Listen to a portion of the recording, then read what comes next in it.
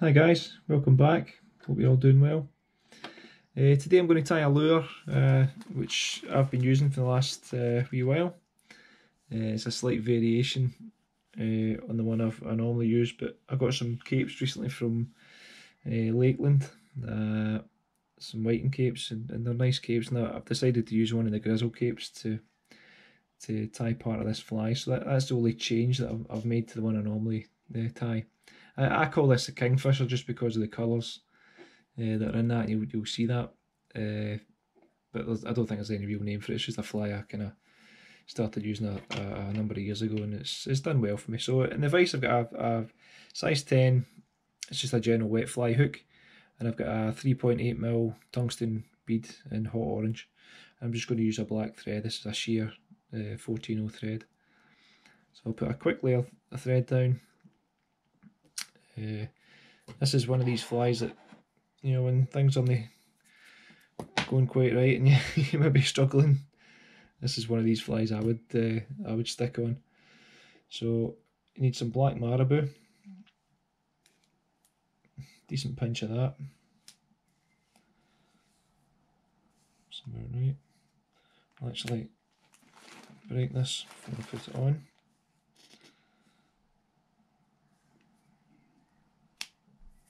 That's better.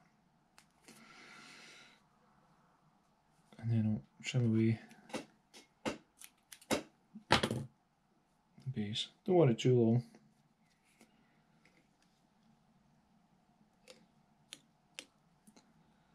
That's about right.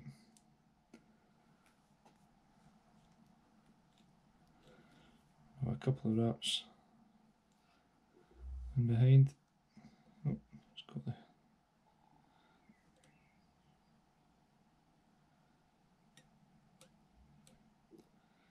sometimes you're not paying attention.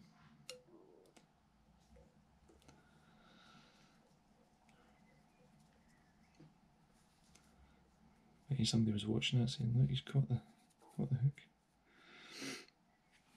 Right, second time lucky.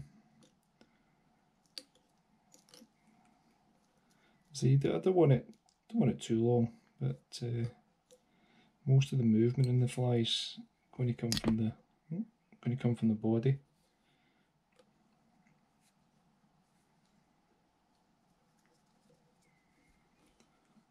Just tidy the tail up.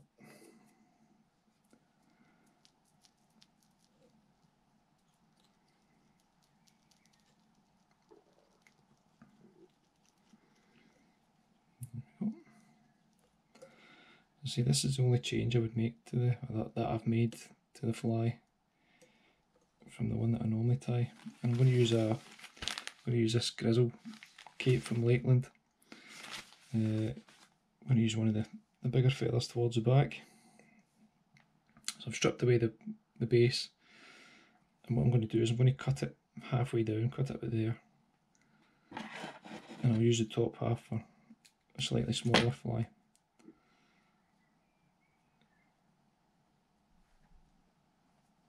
So just grab it with what would have been the tip, trim that away, so you've got a wee edge to tie in. Catch that in, and down we go. Don't go quite down to the end, leave probably 3 or 4mm, and I like to just double this back as I'm turning it. It doesn't need to be, another one of these flies, it doesn't need to be neat.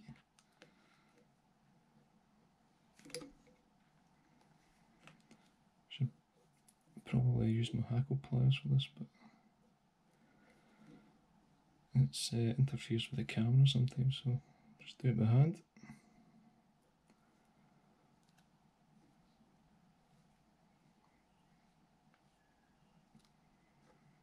Another one turn probably.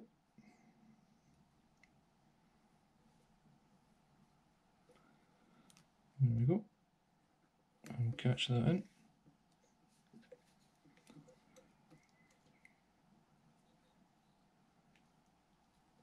Draw everything back. And then trim away the stalk. And then I've got a couple of capes here I got from Cookshill. Got a hot orange one and a blue one, both hen capes. So I've selected a couple of feathers from this. Again, the larger feathers towards the backs, the ones you want to be using. Get the orange one there. We'll normally tie them both in together, but this one's slightly smaller. What I'm going to do is I'm going to tie the blue in first. I'm going to wind one over the top of the other one, so catch that in. Catch in the orange. Fold them both back. I'm not going to bother trimming that away. Orange first.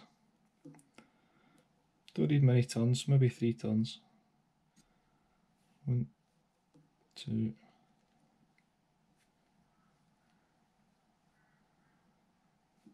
3.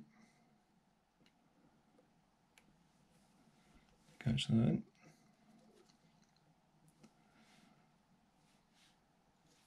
And then over with the blue, double that back. 1, 2. I know this doesn't look neat, but it gives really good movement. Another turn in there, I think. I think it's slightly twisted, but again, this is really just to show you. It doesn't have to be neat.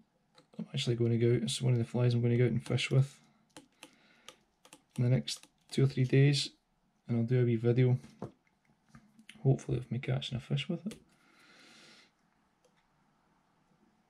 Just trim them away.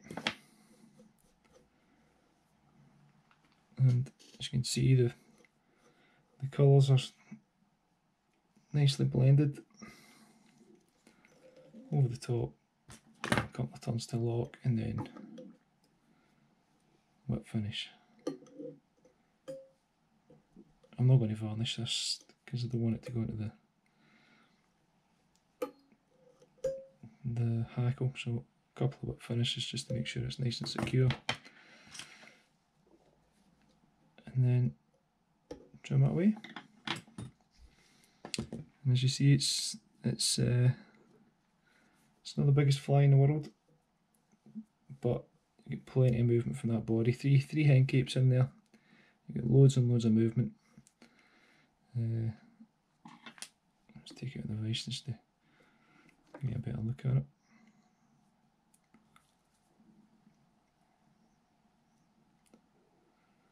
There we go. So you get loads and loads of movement with that, and I've no doubt that'll catch fish all day long. It's a nice looking fly, but again, it's not the neatest. But at the end of the day, it's all about catching fish. So let me know what you think, guys. Tie a few up, chop and change with your colours. I think any kind of hen cape you want to use would do the business. But as I say, I'm going to do a video after this, and I'll try and do what I done the last time. I'll put it to the back of this video of me fishing the fly, and we'll see how we get on. I'll save it for a day that the conditions aren't that great. We'll go and we'll see if we can get a few fish. Okay guys, so thanks for watching, and we'll see you again next time. Cheers.